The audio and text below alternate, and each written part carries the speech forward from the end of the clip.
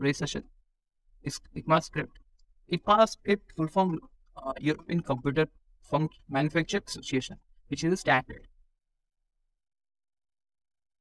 Person name is Brendan Eich. So he developed it. He was working at Netscape at that point in 1997. Before that, but he came across that we need a language which can communicate with the server. That doesn't was not there. So he created with a name called Mocha, and then that was being used to many other colleagues and then other to the whole organization where he was working. Then they named it TypeScript. So before coming JavaScript, it was like nice. JavaScript was highly used in like its syntax is very similar to Self, Perl, Python, and Java. That's why we always confuse with JavaScript and Java, because even Python, the structure and the written is very similar to the C, mother of C, the language of C. So that's why we always understand that JavaScript is C, but it's not C. It only works client script. In ECMAScript basics, there are fundamental things which we have to static language. So those are keywords, variables, letters, operator, module, comments, identify. So what is what keywords are?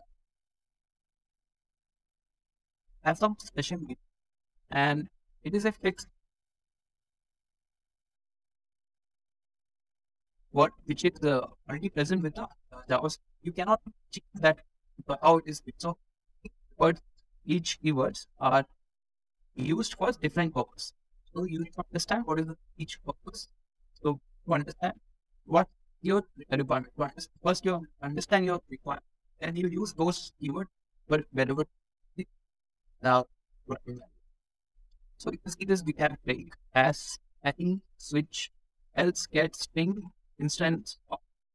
You may be heard many of those, but these are not the only one. There are many, but these are very common, which I have just checked out.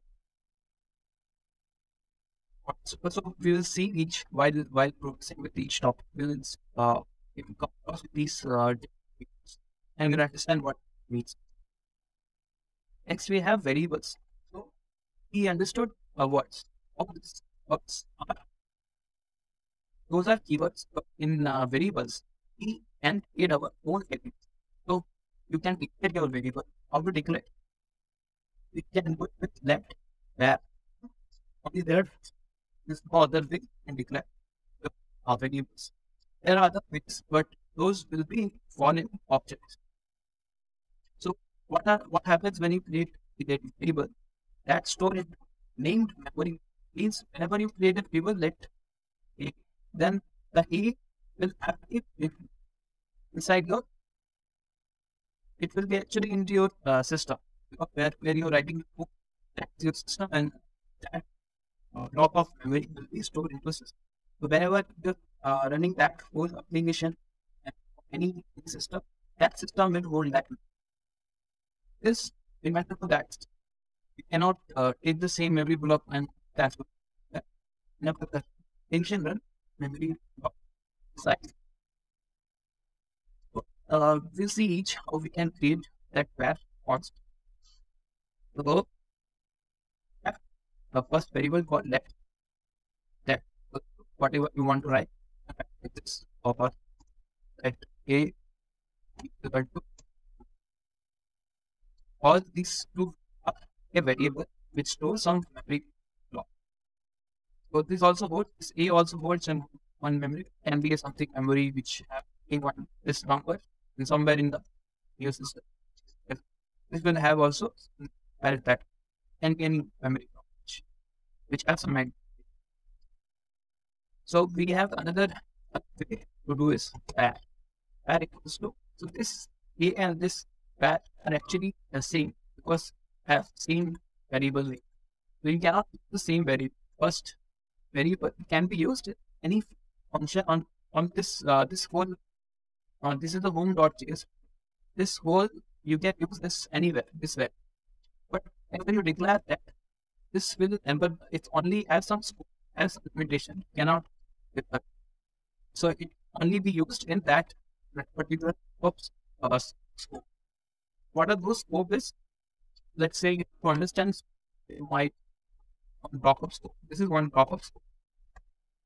This is let A, and this is where B. Both patterns is probably work if you write let A equals to 1, and let's see, we can get before block A. This is what I want to get to print. I think that my one should be printed, which is correct, right? After block, we have CD, which is CD, and this also should print just like this. C is not there because C is a part of exactly because of this let one, but it has not shown D. So let's see, D can be printed on. So let's remove C and save it, and let's yeah. So what happens whenever I declare where? So it means you can use it anywhere regardless of the scope, which is a global, right? So if you change here D visible 3, 44, 55, this will work because when is if where is global. So always remember whenever you use let and where, when to use, where to use. So always declare with the help of let. Hope you understood this far. Please do check out the next session of Littles and ECMAScript. Catch you later in the next video.